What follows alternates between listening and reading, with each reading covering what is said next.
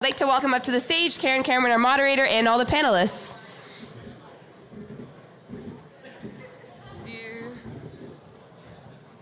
You're familiar with the clicker? Just a big old. Oh yeah, slides. I'm good. So, is everybody familiar, comfortable with the clicker? Yes. Yeah. Is Christy the green button? Yeah. Yep.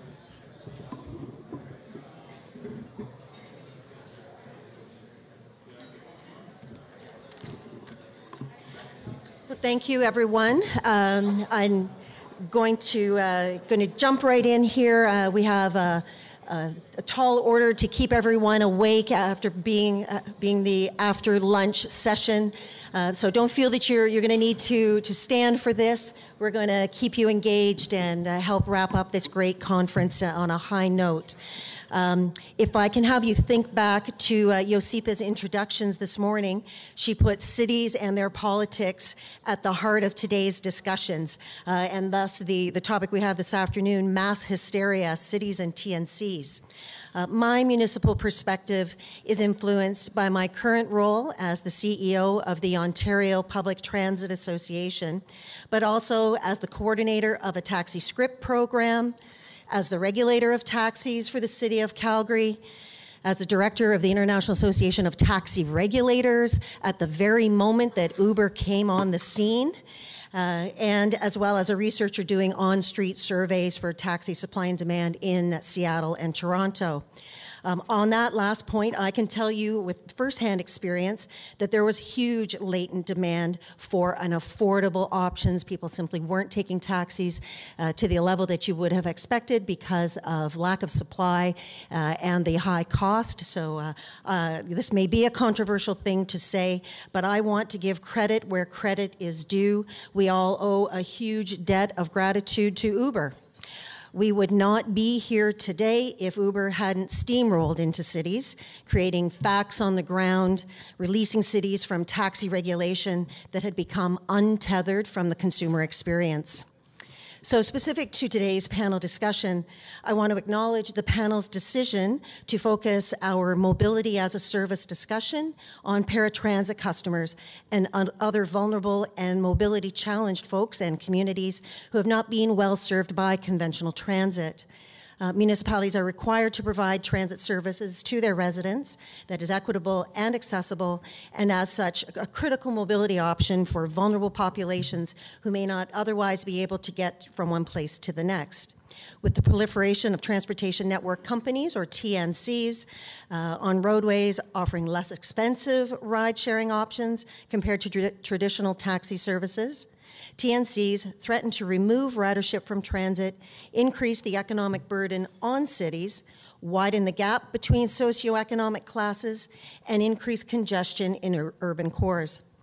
So we're here today to talk about how can cities harness these technologies to supplement existing fixed route and scheduled services, or alternately provide small city residents a transit service for the first time. This panel will look at case studies in Canada where municipalities are testing out new technologies for on-demand and or ride-sharing services in partnership with a private sector entity. It's previously untraversed territory from an Opta perspective. On-demand workshops are the single most frequently requested thing from Opta members, transit systems in Ontario. And so we are offering a series of workshops this fall on that topic. And so I'm pleased to be part of this very timely panel. I want to invite you to open the Groupio app. Our prestigious panel members' backgrounds and bios are all listed there, and they will do justice to their own intros here as we call each of them up. We're going to start today with Marty Gray, Manager of Public Policy for Uber.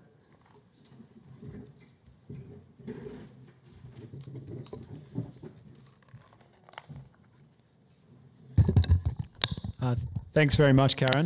I think that's the first time we've ever been thanked at the start of one of these things, so that's a very nice surprise, so I appreciate it.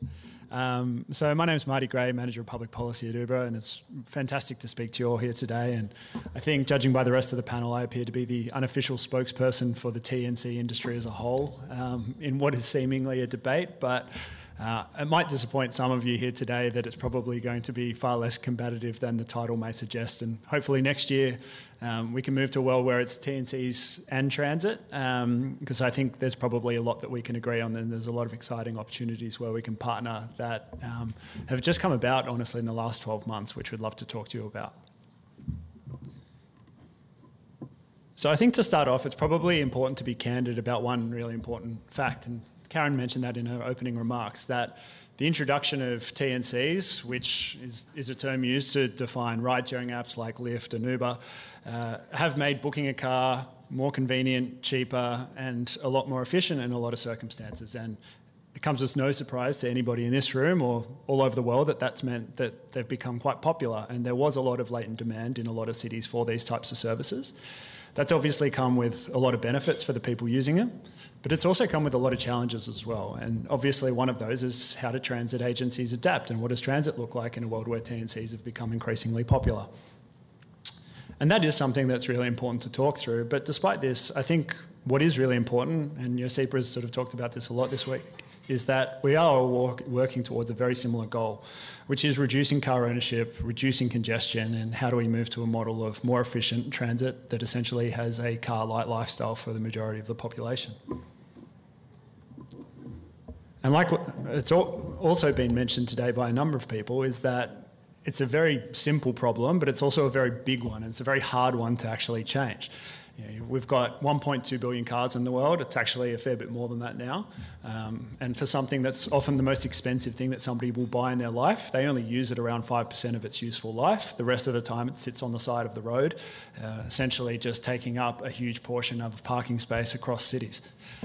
You know, we were having a conversation last night how everybody's got a lot of angst about dockless e-bikes and scooters and how we manage that. But you know, when we think about our own private car network, which sits on the side of the road, often for free in most of our cities, you know, the private car industry has been a dockless transit service for decades now, but we don't think about it that way.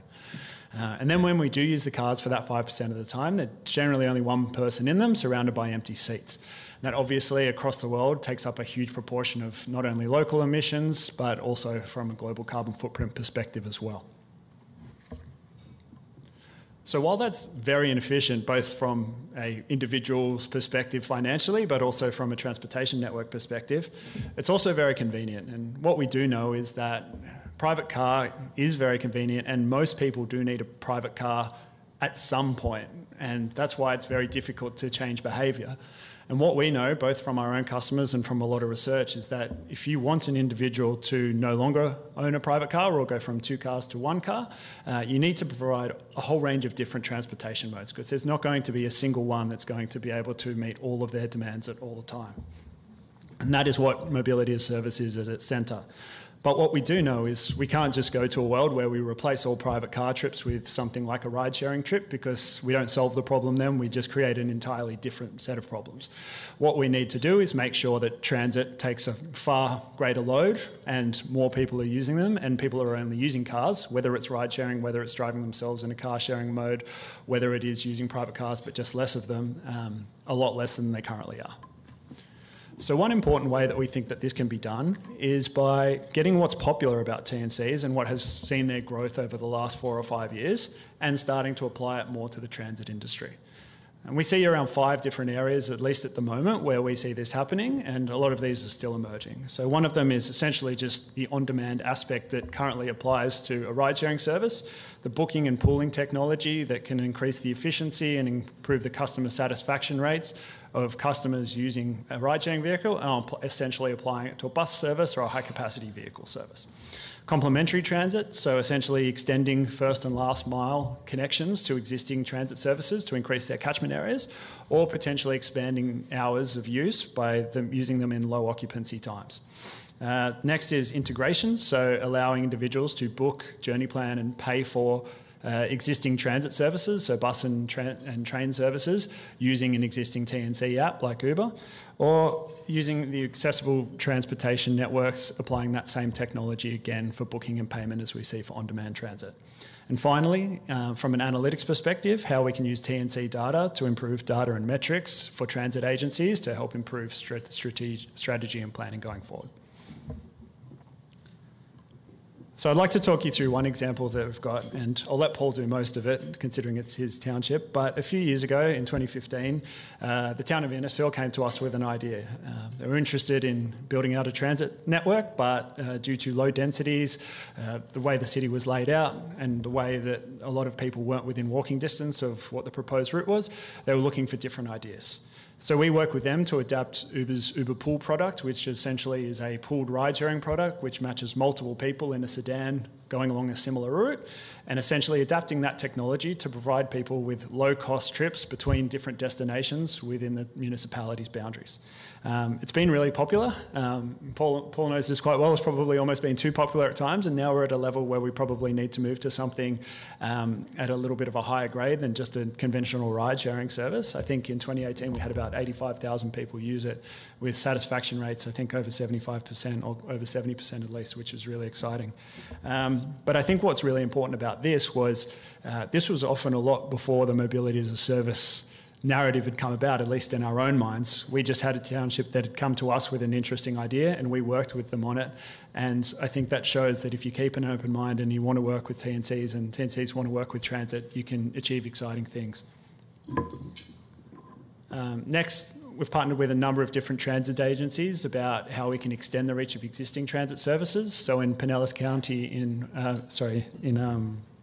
Pinellas County in Florida, we currently offer free ride-sharing trips to and from bus stations for people eligible for a transport disadvantage subsidy, which essentially helps people get access to job interviews, and when they start work, it provides an opportunity so that they are not essentially priced out by not being able to own a car, but also not within walking distance of the existing transit network.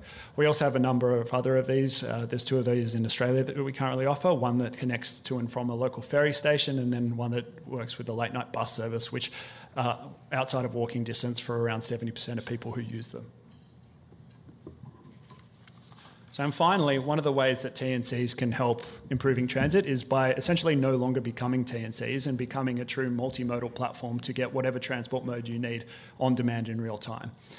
So in May of this year, in partnership with Denver Regional Transportation District, Uber customers within the app could essentially journey plan and pay for a both train and bus ticket via the Uber app. First city we've done it with in earnest, and it's actually been really successful so far, which is quite exciting. We've had over 8,000 tickets being bought with about 25% week-on-week growth at this point. What's been really interesting about this project as well has been the fact that almost 50% of people who initially bought a ticket are then doing so about a month later. So we're starting to see people build out and actually use transit more and more. And a lot of these people who are individuals who, quite frankly, said they never used the system before and are using a ride-sharing service to connect to their house once they get to the other end. So I'm hopeful that we're at a point now where we're hopefully going to a world of TNC 2.0, where we start to see transit agencies and TNCs work a lot closely together to increase patronage, improve satisfaction, lower costs, and extend the reach to greater numbers of people, which is something I think we can all agree is an exciting proposition. And if anyone has any questions and would like to speak to us more, or potentially would like to think about partnering with us, please see me after this, or I'd be happy to reach out to the email above. Thank you very much.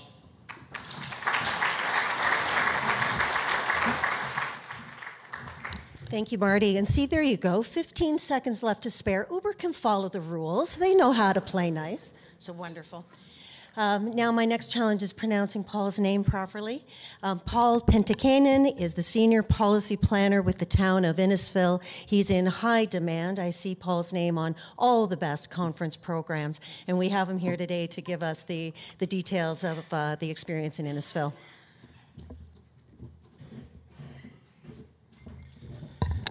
Yes, thanks, Karen, and great job pronouncing my last name.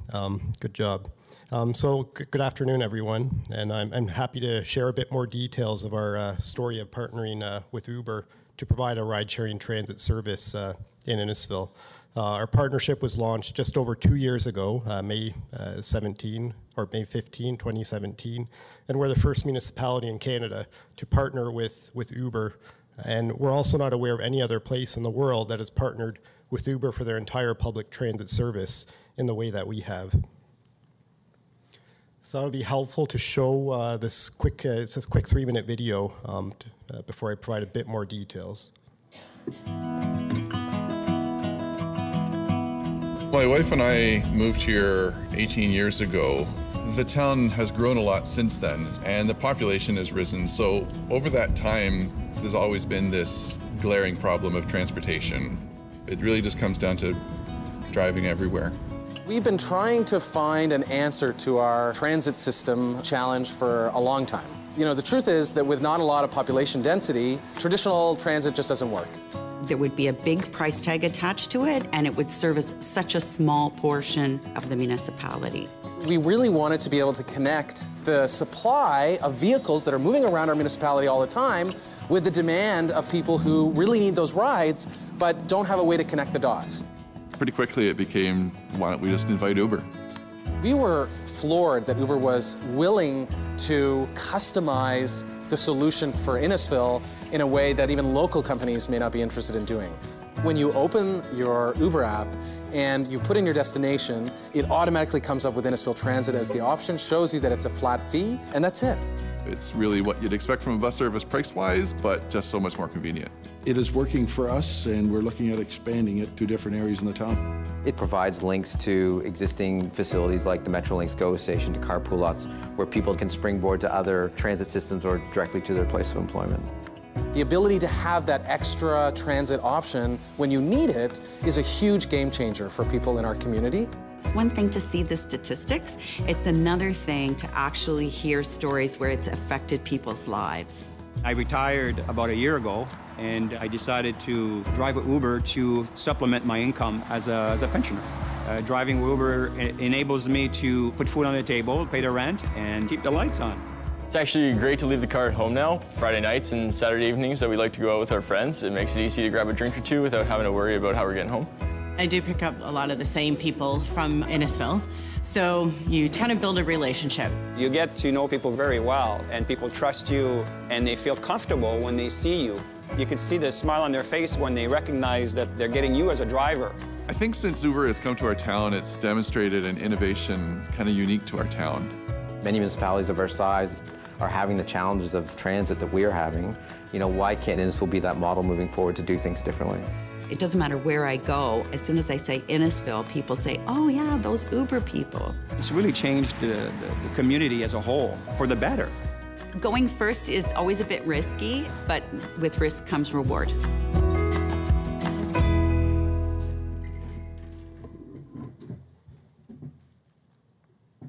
So in terms of where we're located, so we're about an hour north of Toronto on the western shore of Lake Simcoe. We're south of the city of Barrie, which is a population of about 150,000 people. And as you can see from a lot of those images, we're mostly a rural agricultural town, spread out our population, and our land area is about 260 square kilometers, so about the size of city of Mississauga. So the challenges that were discussed in the video, as well as what Marty mentioned, we're essentially trying to avoid the situation that a lot of smaller communities invest into a bus service and to have nearly empty buses running around. So a lot of these challenges became especially apparent through the recommendations of this transit feasibility study that was undertaken in the fall of 2015 for the town. You see the L shape there, that's the one bus route that was recommended at a startup cost of about $600,000. As you can see from the red and green dots on this map, those are the areas through that same study where residents said they wanted to use a transit service to get to or from. So it was clear that a bus route, that expense of this bus route would not be able to service the entire town. And we're often asked, what was the spark, or what led us along this journey that led us to partner with Uber? And we'd like to tell the story of a woman, a resident in the town named Joanna, a single mom, 2 kids, doesn't own a car, and worked at a local grocery store. And to get to her job, she had to walk nearly 10 kilometers along the gravel shoulder of this side of the road that doesn't have any sidewalk. And one of my colleagues noticed this woman and picked her up, brought her to her job, and learned her story that way. And because this woman wouldn't have been able to access that one bus route that was proposed, that's when it really began to click for us that a demand-based type of service was really the answer for Innisfil. And if we could simply connect all the drivers in the town with the riders, even a hitchhiking system was talked about, that this could potentially be our answer. So it's a subtle but different way of looking at approaching this problem, that how do we first connect people to each other and then to the places they needed to get to. And using that different approach, we didn't need a bus. Our council was also on board with this way of thinking when, instead of approving the one bus route, they approved a staff recommendation that we be supported to explore an on-demand solution a little bit more. So they gave us startup funding, about $100,000 in first year, $125,000 for 2018, since our research was showing that would be significantly lower startup costs, and we'd only be paying for the rides that would actually be taken. As part of this, we were also directed to form a transit advisory committee of residents and stakeholders to help us with finding a solution. And through this process, we went through a request for expression of interest. We didn't find exactly what we were looking for, so then we approached Uber directly in the fall of 2016. And though it may be portrayed as a bit of an awkward partnership, a global ride-sharing giant, even though Marty looks like a fairly normal guy, but with a small rural town, but it was really, we did find the immediate commonalities in working with Uber as the same shared goals of providing mobility options, getting people to meet each other, and building an engaged community. So we launched Innisfil Transit May 15, 2017, and how it works is based on the custom Innisfil Transit fare option as shown in that video, is that the town's basically paying for a portion of the Uber fare. The resident or visitor pays a base fee of what's now $4 to $6 to a few flat fee destinations, and we pay the remaining difference. It's $4 or $6 to those few destinations, and then it's $4 off what the regular Uber fare would otherwise be. And Uber bills us monthly for what that difference is. We also have a partner with a local taxi company for wheelchair accessible trips. And for those that don't have smartphones, we have a service where residents book their trip by calling the town, and our customer service department handles those calls. Don't have too much time left, but just quickly going over what some of the results have been so far. Our trip numbers have increased significantly from just under 27,000 in 2017 to 86,000 in 2018, and this year we will exceed over 100,000 trips. Our subsidy has also increased, and though you see the number in 2018 being higher than what that one bus route would have been, but you also have to keep in mind that through this service now, we have coverage everywhere across the town at your doorstep, as opposed to just within walking distance of that bus route. The rider and driver numbers are increasing. Our match rate is increasing as well. Wait times continually to go lower, less than 5 minutes most recently. So it's showing the increased reliability of the service that we're hearing that residents are really starting to depend on.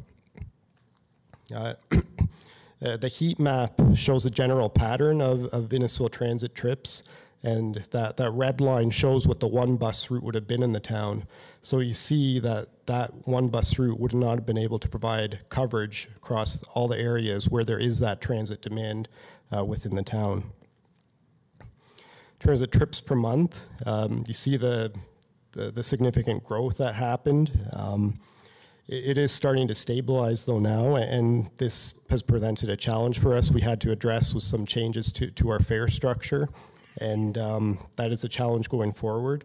But it's, as mentioned in the video too by our current mayor, it's really the stories behind the numbers of just how impactful the service has had on the community. In terms of the youth without a driver's license that are able to get a job now because they didn't have that opportunity before. The seniors that don't have driver's licenses, when there was no transit service before, they have a way to move around and be active and get to their medical appointments. And our public surveys, as Marty mentioned as well, have had a high satisfaction rate. And it's really survey comments such as this that really, especially as a planner, just is truly heartwarming that we have had such a great impact on providing this service that has been able to reach youth, seniors, a wide demographic, from those commuters going to the Metrolinx GO station to those that are just needing it because they can't afford a car to get to the local grocery store. Looking ahead, I don't have time to go through all these points, but as I mentioned, we are looking at what the next phase and evolution will be in terms of building in some higher capacity vehicles, maybe an Uber bus, maybe some other form of minivans or shuttles that could be built into the service.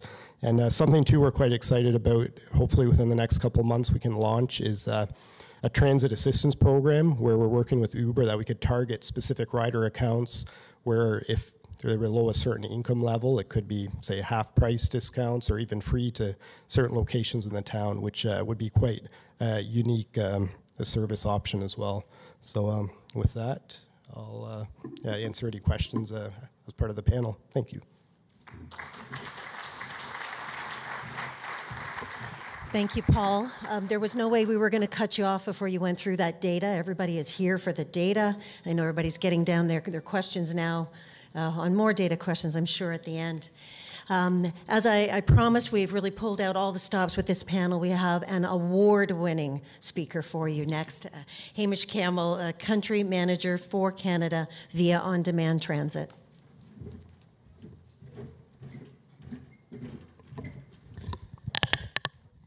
Thanks, Karen. Hello. Hello, bonjour. It's a pleasure and a privilege to be here today, so thank you for having me. I thought I might start, given the number of people who have asked over the last day or so, I thought I'd start by telling you what we're not. So I don't work for Canada's intercity rail provider. I work for a company called Via, but we're an on-demand transit company. We actually do 3 different things. So we're a ride-sharing company in 6 cities around the world. We're also a transit operator in a number of cities, and we license our software platform to enable others to do on-demand mobility. So our mission as a company is to power the world's most efficient shared rides for cities, transit agencies, and private operators.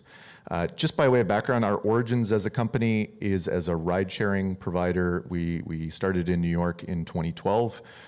Competing with companies like Uber and Lyft directly. We're still in 6 cities doing that, but our differentiator has been that we've always been focused on shared rides. To this date, 95% of our rides are booked as shared in those markets. We carry 4 times the passenger miles as vehicle miles. We own the patent to the virtual bus stop. We've always been very focused on shared rides, pooling, and if any of you travel to New York or Washington or Chicago, I would definitely encourage you to try Via. It's $5 anywhere in Manhattan. It's a great way to get around. So how does that work? We're what we call a corner-to-corner service. So this graphic is showing you what that looks like. In blue are the pickups, and in orange are the drop-offs. And in order to achieve those efficiencies, when people summon a ride on their phone or by phone by calling in a ride, they are asked to walk to one of these virtual bus stops, and then they're dropped off at one of these virtual bus stops. And that dynamic routing is where the efficiencies are achieved. So we very much operate like a traditional transit agency. It's just that instead of the route being linear and repeated over and over again, it's dynamic, and we can do things in real time based on demand. In terms of our presence around the world, so just to decode this graphic a bit, and it's kind of tough to see on the overhead, but in light blue is where we operate a ride-sharing company that sells mobility to consumers directly. So like I said, that's 6 cities around the world: New York, Washington, DC, London, Amsterdam, and Milton Keynes in Europe. And then in dark blue is cities where we've partnered with either a transit agency or a city or a private operator in order to enable them to do on-demand mobility, or to power their services and enable them to do on-demand mobility. In some of these markets, we operate the transit agency as well. So our flagship transit service is in Arlington, Texas. It's hard to believe, but it was a city of almost 500,000 people with effectively no transit system. And in 2017, they partnered with VIA, and we are now the transit service for Arlington, Texas, purely on demand. It's been made permanent. It's been expanded across the entire county. So in terms of those two partnership models, one is transit as a service. So that's the Arlington, Texas model. And that's where we supply the vehicles, we hire the drivers, we handle the customer service. And the other partnership model is where we license our software platform to the transit agency, or sometimes it's a three-way partnership with companies like Keolis and Arriva and whoever their local partner is. The vast majority of our partnerships are software as a service licensing. And like I say, we're in over 80 markets around the world, partnering with agencies to enable them to do this. The next slide is a video. I like to show it. I find a lot of people have a hard time. The question I get is, well, this is for vans and for small scale services. A lot of people have a hard time imagining what this might look like with a 30 or 40 foot bus. So this video that I'm going to show next is from one of our partnerships in Australia. It's a first mile, last mile service to a busway, and it's with a 30 foot bus. How do I...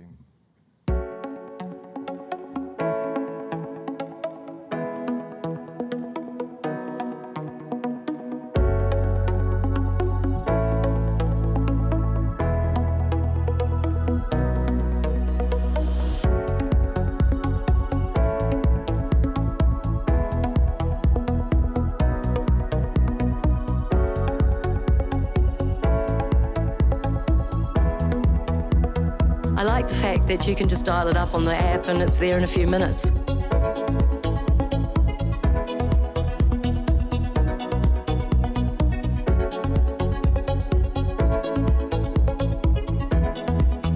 People leave their cars at home, don't worry about the stress of trying to find parking in the morning.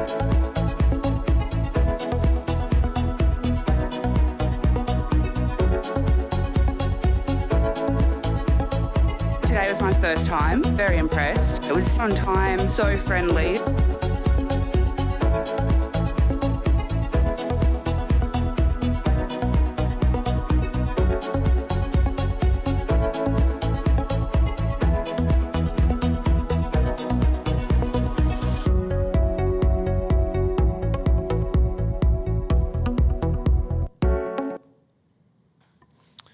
In terms of VIA's presence in Canada, we just launched a service in Sault Ste. Marie with Sault Ste. Marie Transit.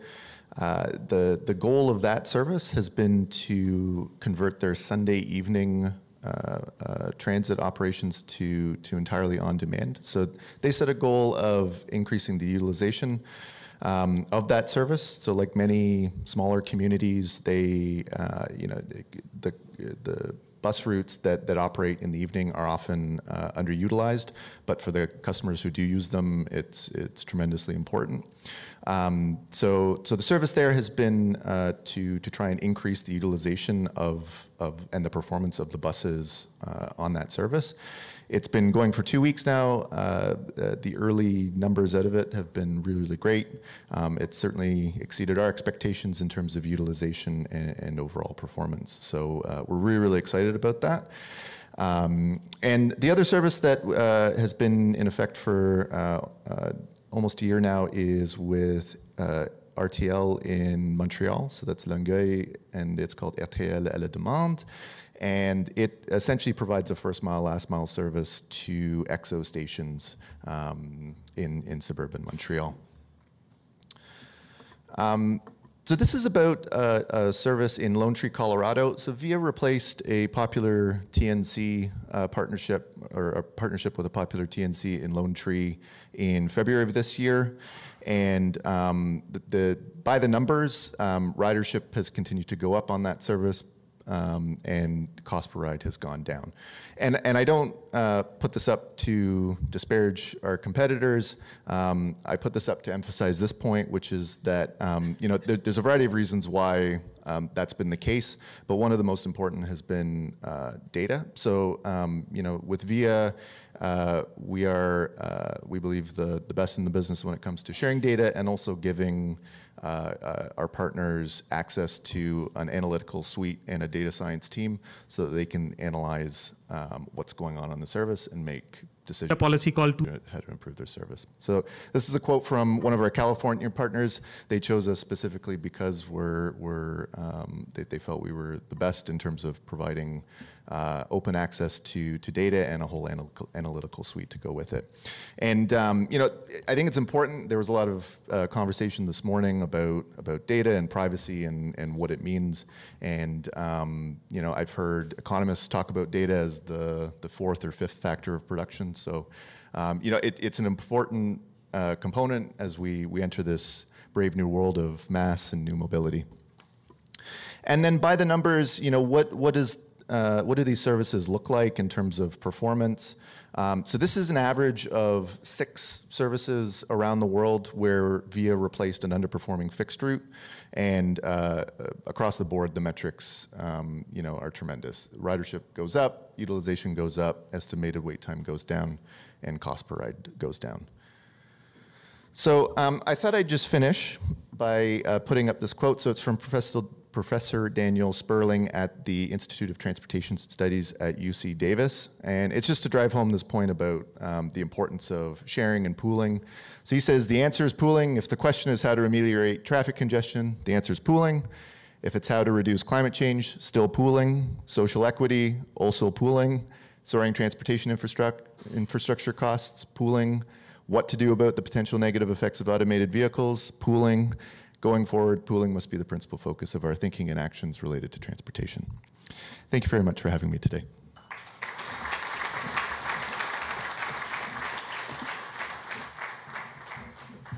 Thanks, Hamish. That's a very simple message to leave us with. Batting cleanup for us this afternoon is Jeremy Eves, Head of Transit Sales for Pantonium.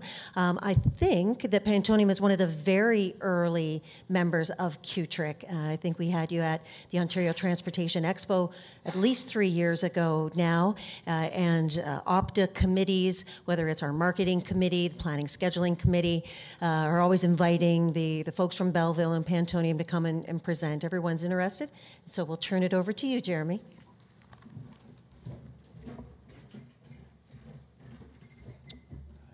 I'm also 6'2", but I'm just going to move the microphone down a little bit just from my own 6'2". I appreciate the invite to Winnipeg, and thank you for all sticking around, staying awake after lunch. This topic had the potential to be quite antagonistic, but so far it's been pretty mild. I might change that up a little bit, but we'll see how the rest of the session goes.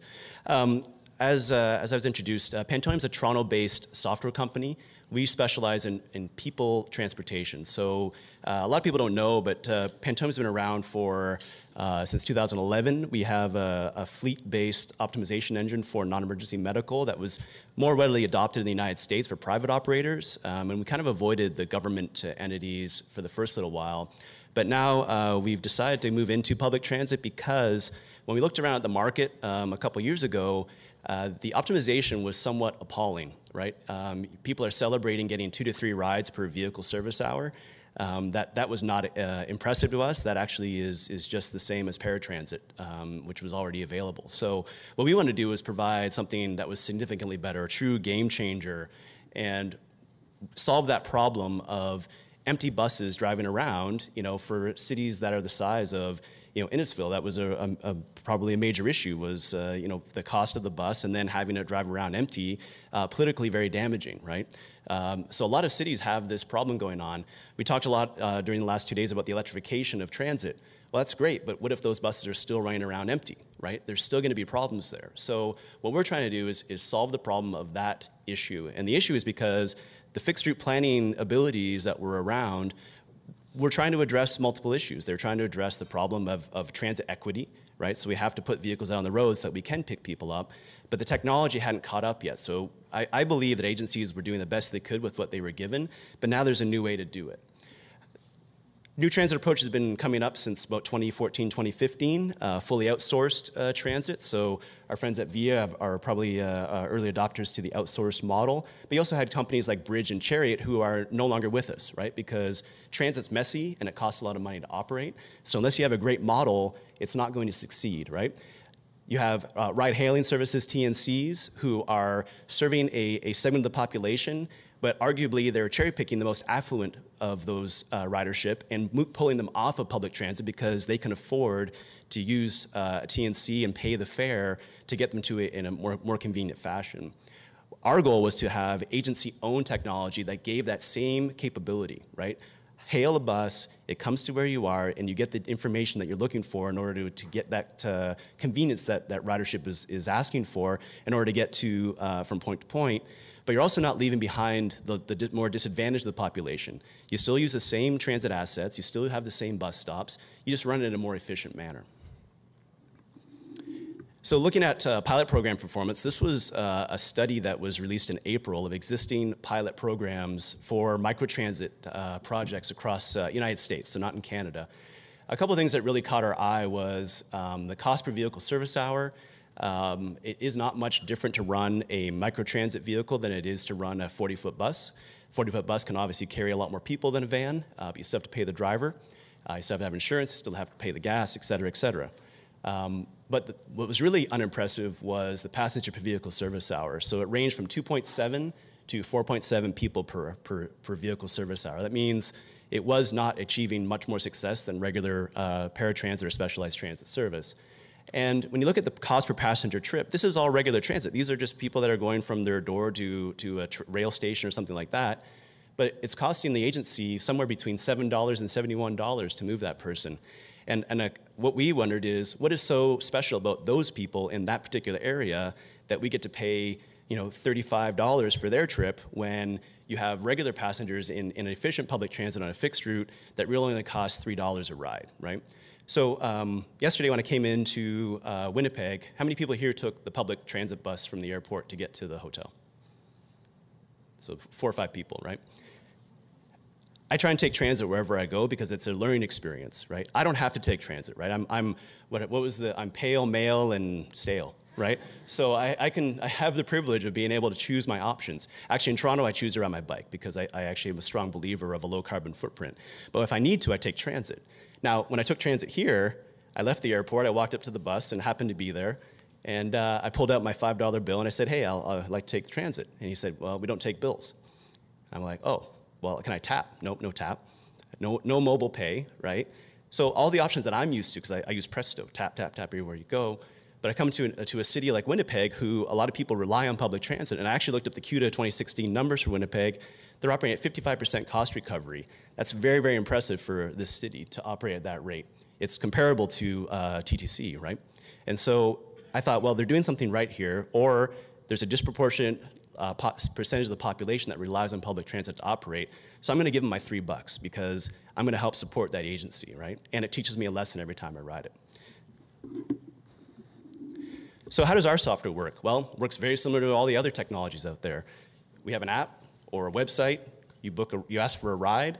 All the rides go into a common location. They get scheduled, optimized on a real-time basis, right? We guide the drivers using tablets, so the drivers get told which stop to go to from one stop to the next. Though it's very important to recognize that those routes are not fixed. And we actually don't care where that vehicle was scheduled to go because we're actually blowing apart the global optimization every 30 to 60 seconds. We're blowing it apart and we're putting it back together again because public transit's messy. You can get delays, people can cancel their rides, you can have all sorts of issues, traffic problems, bus breaks down, whatever it is. So we're actually creating a new global optimization every 30 to 60 seconds. And now, because I'm running out of time, I'm going to skip over a couple of things. So let's talk about the Belleville pilot. So just to clarify, we actually took over Belleville's night service and weekend service after 6 p.m. Night service after 9, weekend service after 6. The original service had 2 buses running, but it was only getting about 20 to 30 riders total a night between both buses. So it's 15 buses per night, over 3 hours of service. So 3 to 5 rides per vehicle service hour, right? Very similar to paratransit specialized transit. When we put our system in, it was a year ago yesterday we put it in, and it's been running like a top ever since. Within 6 weeks, we had 300% increase in ridership. They are now running 5 full-size buses, 40-foot buses, because of the demand.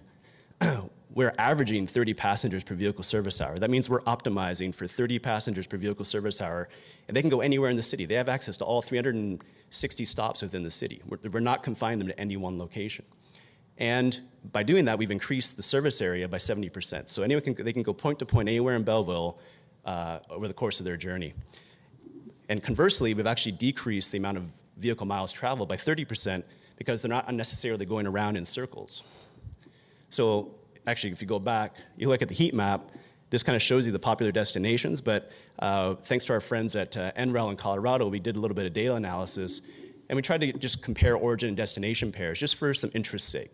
And what ended up happening is I found out that Walmart is the unofficial transit depot. More trips originate from Walmart than any other location, even the transit terminal, right? So that like Via said, we want to share data. We want to help them become more efficient. And actually, by using the data on ride booking times, we actually use that data to go to council and help the transit agency get funding for 3 additional buses. But we told them the time periods that they needed them for, because they didn't need them for all 3 hours or 3.5 hours. They only need them for about an hour, hour and a half during peak times, right? And so by taking that data and giving it to them, they're able to go get a real justification for why they need to increase the number of service hours for their region. Now, a couple of key points here is how to integrate on demand. So we have a different way of structuring this for different agencies, right? So you have complementary service, which means that you're just adding service, on-demand service, and you're replacing a service that wasn't that efficient. So you can still run fixed routes, but we can add a complementary on-demand service that integrates with those fixed routes by using GTFS data. You can have a supplementary service where you provide on-demand service for areas that didn't have transit service to begin with. You actually don't have to go through all the consulting process. You could actually roll out on demand and collect data on the fly, right? Advertise it to the local residents, say this is the on-demand service we're going to offer. We're using regular public transit vehicles. And by using that data, we're going to actually maybe inform a fixed route opportunity. And the last service is just fully primary service. So take an entire zone, take an entire area, and turn it fully on demand, whether it's for periods of time during the day or for the whole day. And it really just depends on what the goals are for that particular area. So I appreciate your time, and thanks for having us, and I look forward to continuing the conversation with questions.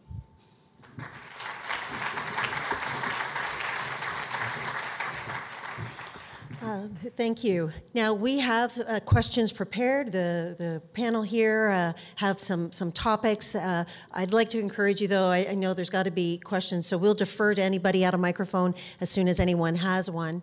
While we're waiting for you to formulate your questions, I'll quickly pick up on something that Michael had asked about earlier in the inner city conversation, because Pantonium is also working with some even smaller transit systems than Belleville in Eastern Ontario, one of which was trying to convert a low-utilized fixed route service into an on-demand service, and ran into the problem from a regulatory perspective that they were told they didn't have the public vehicle license to be able to do that.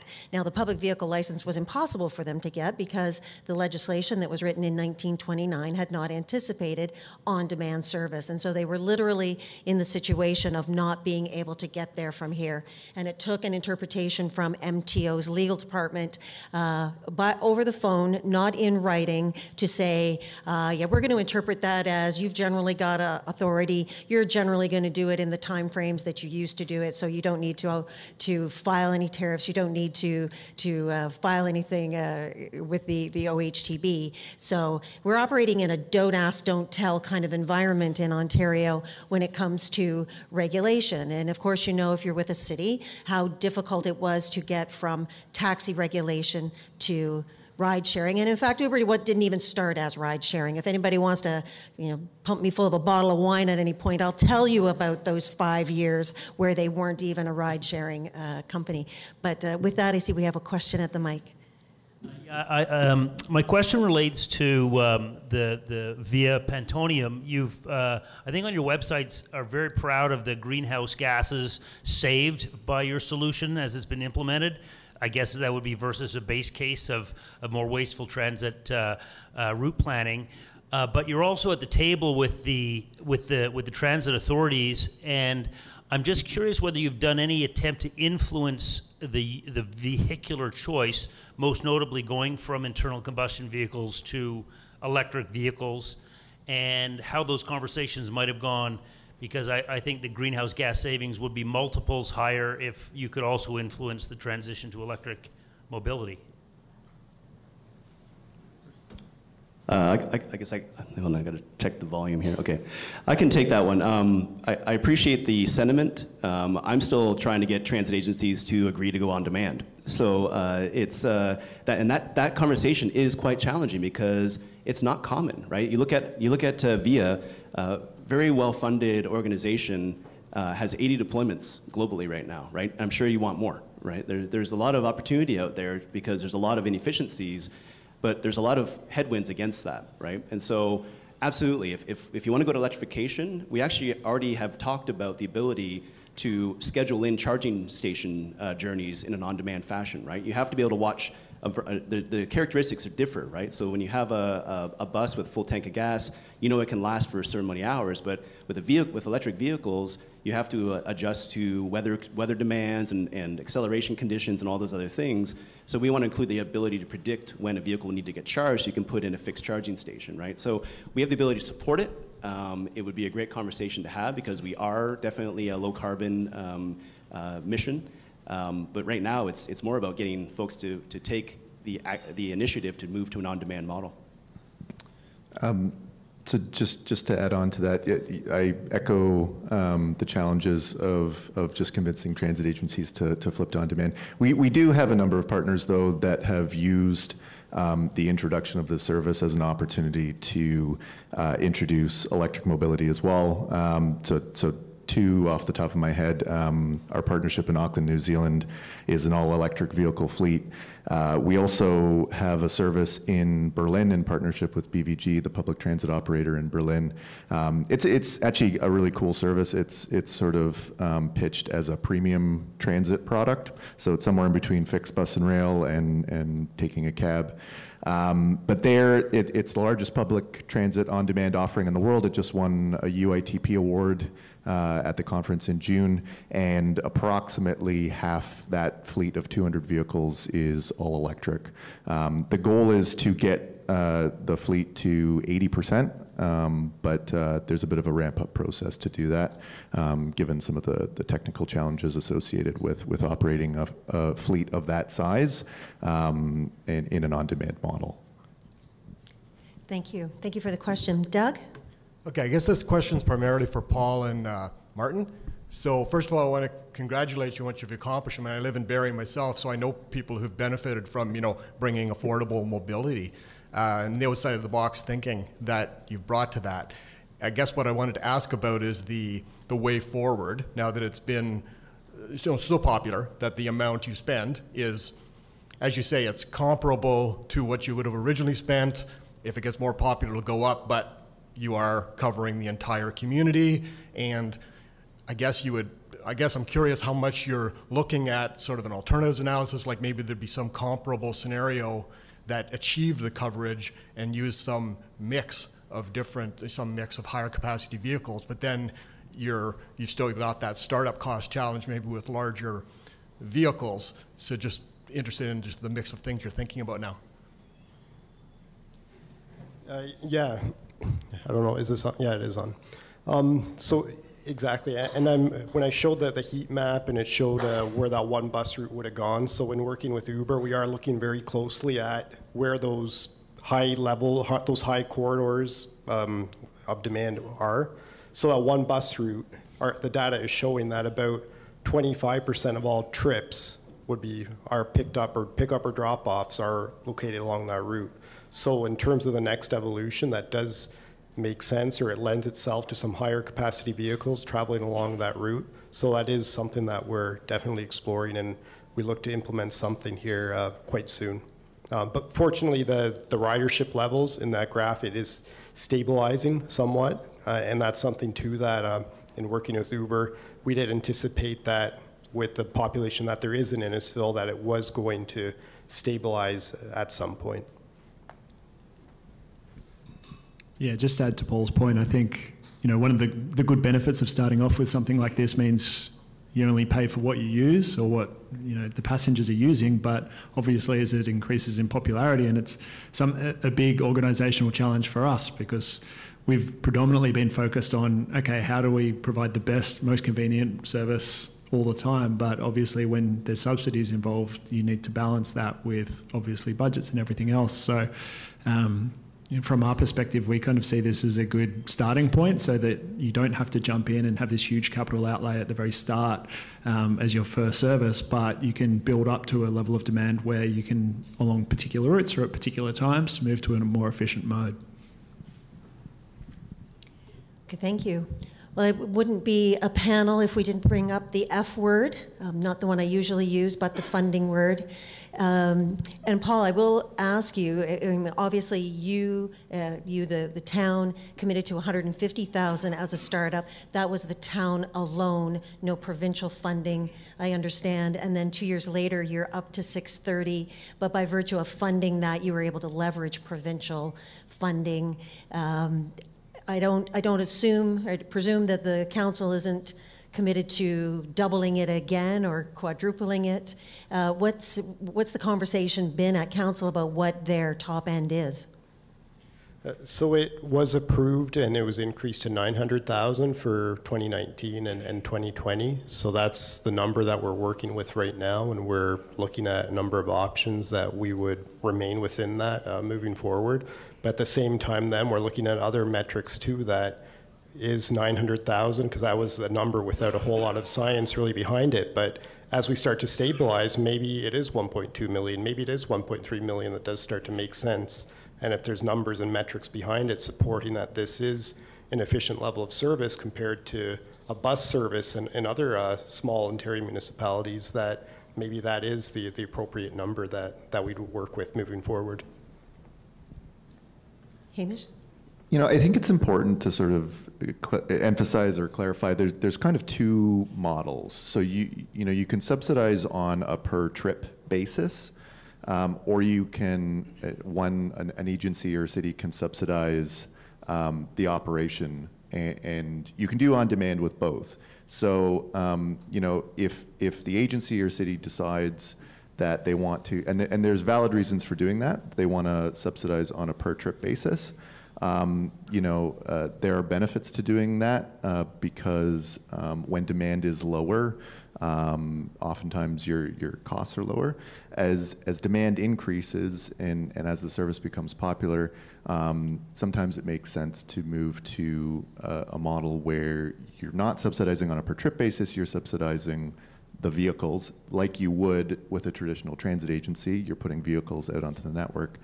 But instead of routing them on a fixed route service, you're enabling them to work on demand. And I think it's important in the funding question, depending on what the goals are and what you're trying to achieve with the service, it's important to ask that question before you enter into deploying an on-demand service, I think. Since there isn't anyone at the, Scott? I'll come to the rescue for you, Karen. Thank you. So we heard earlier about the autonomous shuttles and the whole issue around pilot projects and what would be potentially palatable for those companies. Can I get a sense from you guys in terms of what your thoughts are around demonstration projects, length of time, that kind of thing, talking to the reluctance of transit agencies trying to get on board with on-demand and fixed route or non-fixed route?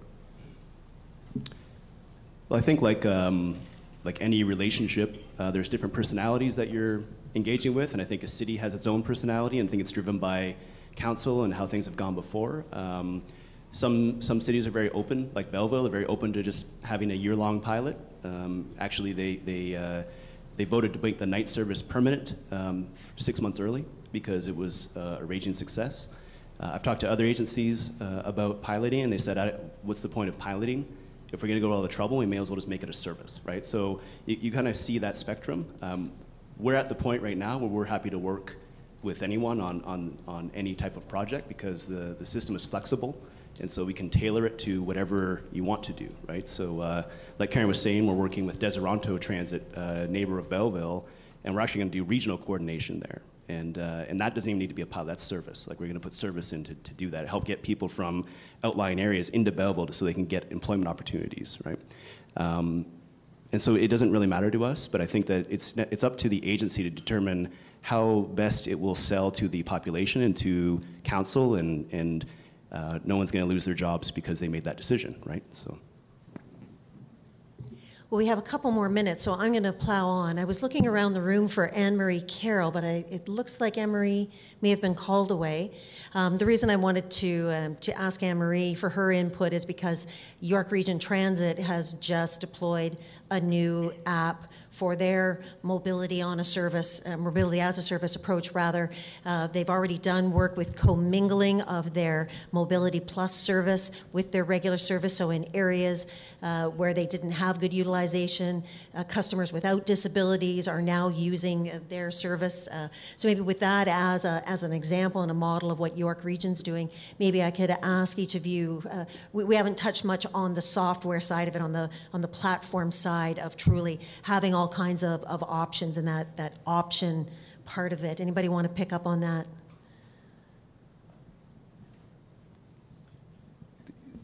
Sorry, can I just ask a clarification question? The option of paratransit or option of different riders? For mobility as a service typically means I might use an e-bike today, I'm going to use transit, I'm going to truly multimodal trip, and then combine that with, instead of the historical approach of saying for specialized paratransit buses only our customers who have gone through an eligibility process are allowed to use those, even though they're out in an area where that size vehicle might very well be the better solution for that area. Are you working with communities that are trying to just bundle all that together? So I mean, I think there's two thoughts on that. So I think there's always been this desire to get to sort of one unified MaaS platform. I think for a number of reasons that may be challenging. VIA in Berlin, Berlin has deployed a MaaS platform called Jelby. And the service that I was talking about before, the on-demand service in Berlin, the Berluskönig, it talks to Jelby. They, through an open API, they connect to one another. So I think it doesn't have to be this one window portal. And to touch on sort of specialized transit or paratransit, same thing. Paratransit in a lot of ways is sort of the original on-demand and dial-a-ride or dial-a-bus. This stuff has been around for a while. So as the evolution happens and as new things get introduced, like scooters, that's only been around for a year and a half. I think it's important that there's this partnership ecosystem and that through open APIs, those different platforms can talk to one another so that everything kind of works together. From the TNT perspective as well, we've seen definitely as you add more modes of transportation to an offering, and again, to Hamish's point, not sure what that looks like, whether there'll be multiple in the future, whether there'll be a few. I think there'll be quite a lot. But, for example, dockless e-bikes and scooters in cities where we have that available as an option, along with ride-sharing and pooling services, we see about a 15% transition from people who would have otherwise used a ride-sharing service who will use a dockless e-bike and scooter generally for trips for less than 3 kilometres and often during daylight hours. And you'll often see a lot of people who'll ride a bike or ride a scooter to get to a location during the day, but then late at night they'll get a car home. So we're definitely seeing that starting to play out. We're seeing some early signs of very similar trends in Denver, for example, where you can buy a train ticket via the app. So I think it's pretty encouraging. Wonderful. I see that we're out of time. Is that right? And Josipa is coming to rescue me. I want to thank you for the opportunity to moderate. I want to congratulate Cutrick for this session. It was just 5 years ago that it was nearly a career-limiting move for me just to suggest that we have a session where transit and taxi operators were in the same room, and here we are 5 years later talking about mobility as a service. So thank you.